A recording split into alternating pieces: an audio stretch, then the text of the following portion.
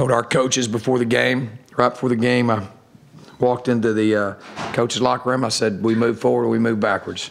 This game was big for our program, and we moved forward. It's the South opponent, and SC's the big competitor. They're always a great team and have a bunch of great athletes. So it's it's a big game, and a lot of our guys are from there. So it's going to be a high emotion game. South, you got to be USC, no question about it. No matter what they lacked in the previous games, no matter what weaknesses they've shown. In order to win the South, you have to be USC, no doubt about it. So obviously the offense a huge plus in a 62-41 victory over USC, but there was another play, a deja vu type play with Alden Darby, had a pick six last year in the Coliseum and did something very similar, which Coach Graham called the turning point of the game against the Trojans on Saturday.